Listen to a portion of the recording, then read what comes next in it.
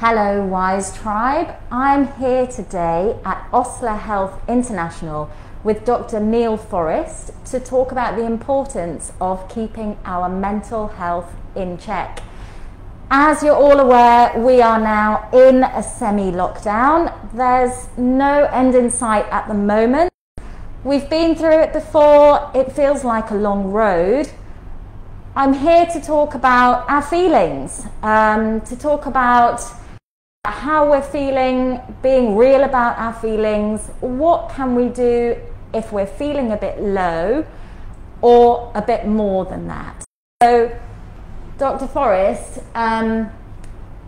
we have been seeing a lot of normalization about talking about mental health issues. And I saw a stat the other day that 1 in 4 of us will suffer from mental health challenges during our lifetime. That seems like quite a lot. Even if an individual doesn't recognize that they're facing challenges themselves, they will certainly know somebody. Is that your experience? What do you feel about that? Thanks for having me, Anju. Hello, everyone.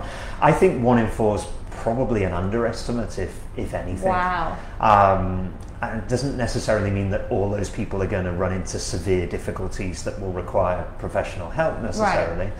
But I think that we as a society, we probably underplay mental health as opposed to physical health. And as you correctly point out, if it's not you, then for sure somebody you know will be going through something like this at any given time. And if you don't ask them about it, you're very unlikely to find out about it. Right. It's very easy just to keep going on with your sort of daily life. So we're talking about, again, going into this lockdown, and when you're keeping on with your day-to-day, you might be feeling a little bit flat. You might be thinking, oh gosh, you know, this again. When does that feeling of being low turn into anxiety, or even something more turn into depression? How can you see that? Okay, well, the two things are definitely linked, anxiety and depression. It's hard to feel anxious all the time and not to become unhappy or sad about it.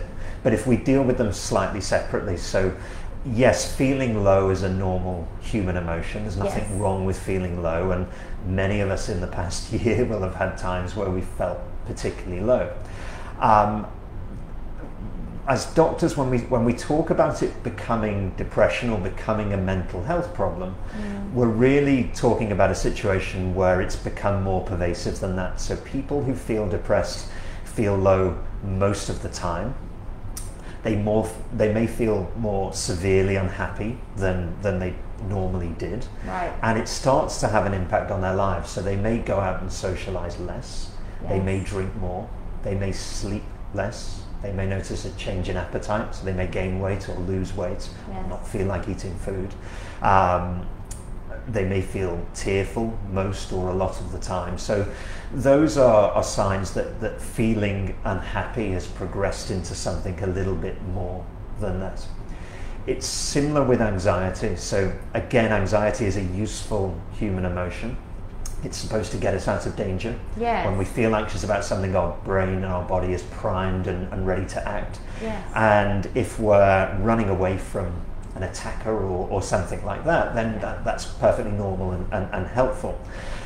What our bodies are not really designed to cope with is persistently feeling anxious most of the time. And so that heightened anxiety is supposed to be an acute thing, and when it becomes a more chronic, drawn out thing, our brains were designed to be anxious about attacks and predators when we did thousands of years ago. Yes. They weren't really designed to worry constantly about mortgages, bills, relationships, social media, pandemics, that kind of thing. So that's when anxiety will start to tip over into something more serious. And again, people might notice physical symptoms: inability to sleep, poor concentration, forgetfulness.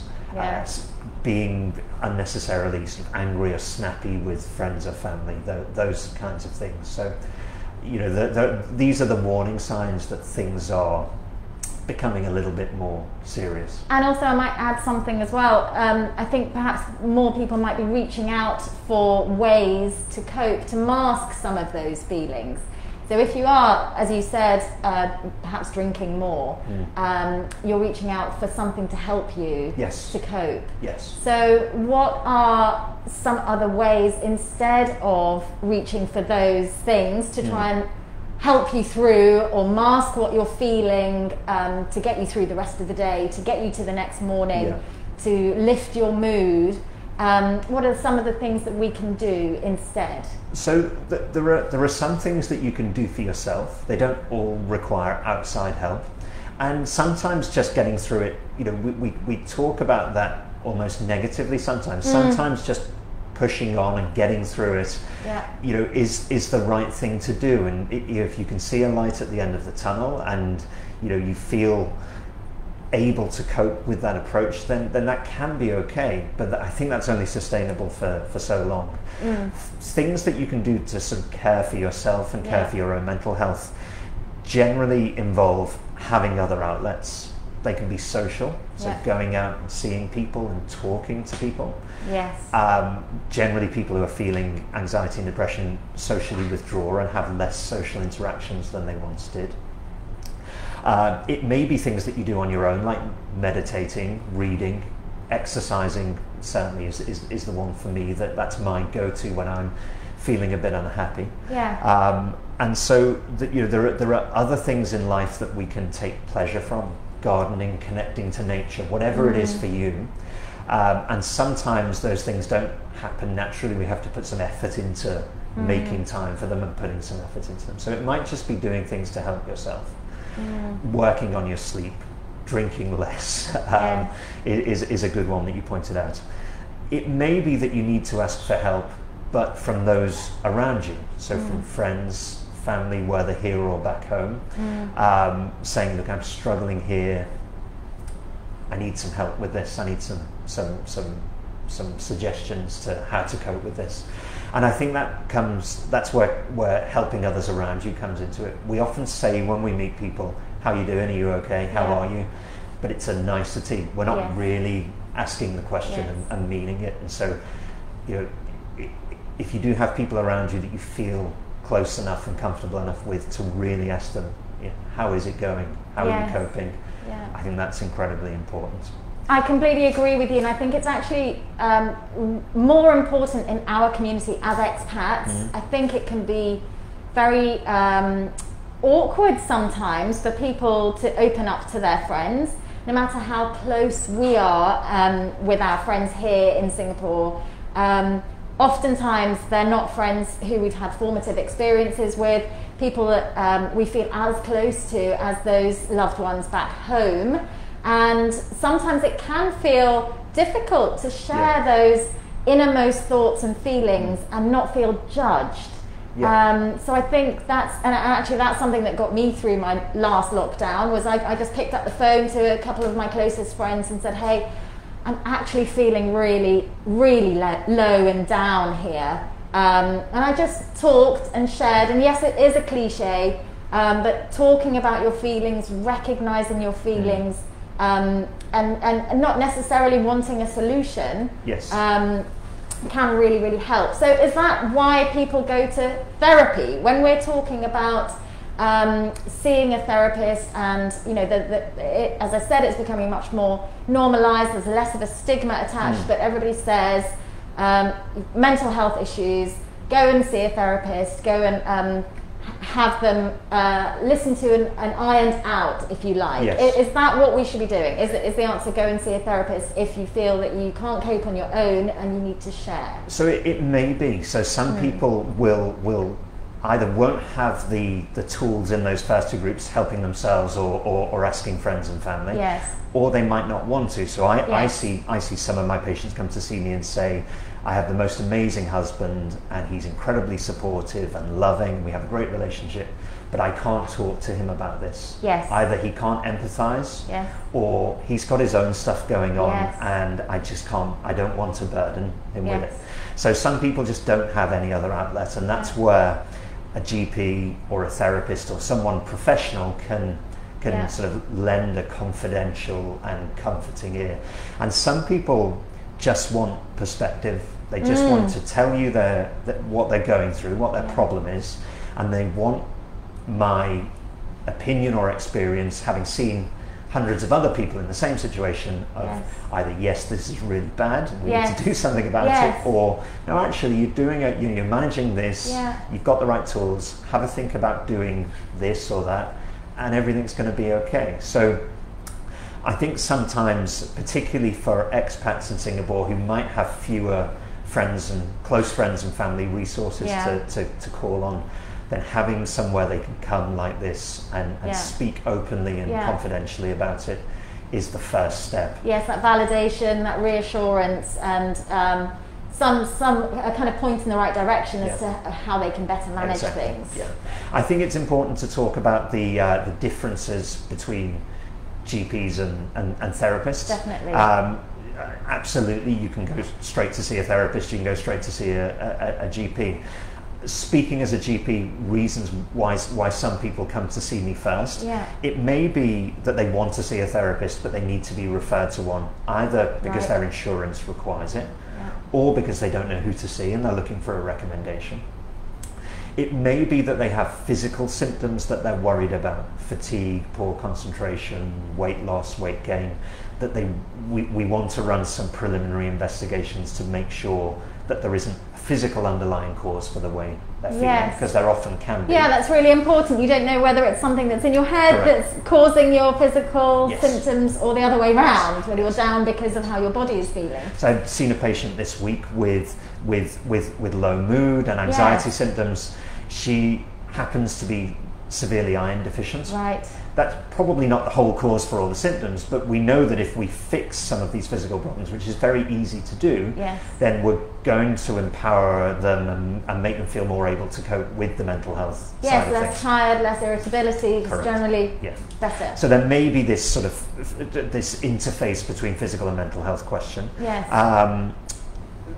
Some people are more keen to hear about or think about the medication route. They might not want to do therapy for a number. They may have tried it before and it didn't work. They may not have the time or the inclination. They may not feel comfortable with it, and they're more interested in saying, is there any medicine I can take to make me feel better? For many people there won't be, but we can prescribe medications for depression and anxiety. Sometimes that's appropriate, and sometimes we do that. So there are a number of reasons why we're their first port of call for some people. The other one that I mentioned to you before we came on air was people getting their partners to come and see me. So a common thing I see is a partner that has been booked in for a general checkup or an annual screening, or some physical symptom that their other half is worried is actually a mental health problem, but they haven't been able to convince him or her to go to the doctor about their depression. So, well, why don't you go about your insomnia or your fatigue or whatever else? So it can be a foot in the door to actually opening the conversation. Yeah, so that's something that I wanted to ask is, obviously we are all going through this together. We're all experiencing this challenge as one. And as you rightly said, we might be under the same roof as somebody. You don't want to burden your partner because they're also going through the same challenges and having to deal with it in different ways. So this might be a good way to ask them to come and see a GP about something else. But also, GPs are, as a family doctor, you do look at so many different aspects of life. Absolutely. You're not just treating them. Absolutely. So we often know our patients quite well, or we get to know them quite well. We've talked about partners. Kids and particularly teenagers is the other area that we're seeing a lot of in the past year, and so sometimes a parent will come and see me in advance, or we'll have a video consult in advance to go through what their concerns are. That's a great idea, because they're worried that their teenager will show up and it's all kind of awkward in the room and nobody wants to make the first move, and you don't know how to broach the subject, or they don't want to talk about it in front of their child. So it's much better for them to voice their concerns to me in private first. Then I've got more background information to work with when I see the young person come in themselves. So I think the pandemic has disproportionately affected the lives of younger people. They've made more sacrifices at key moments in their life for fewer benefits for themselves because they're not really at risk of COVID. So how can we help those young people in our homes who, you know, are sometimes resistant to that help? Oh, just leave me alone, I just want to be on my own, slam the door. And you think that, you know, maybe time on their own is what they need to relax and chill out and calm down and do process in the way that they need through reading or time on their own, whatever, or the tools that you were saying. How can we help them? It's so awkward. We can't go out, we can't take them places, we can't let them socialise. I mean, I'll keep it brief because that's a whole other conversation in itself. But I would say just be there for them, even if they don't want you there right now. And try and give them little windows of their life that are as normal as possible in a very abnormal and atypical world. I think we need these little glimpses of reality and normality to remind us that, you know, we will come out the other side of this eventually. Yes, very important. Well, Dr. Neil, I think we're going to have to wrap up there. I think I've learned a lot today, actually. Thank you so much for your tips and guidance. I think it's really important, you know, we, especially as women of the household, as you said just now about talking about teens and young children, it's about being there. And we have to be strong. We have to be the pillar of the household as well. And so it's important for us to fill our cups, to make sure that we're resilient mentally.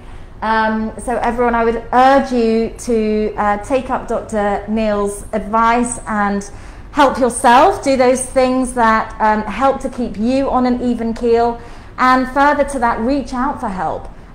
Talk to each other, ask each other how you're doing, share what you're feeling, and there's also an amazing fact sheet which we're going to share with some resources on mental health that you can check out to help you along the way as well.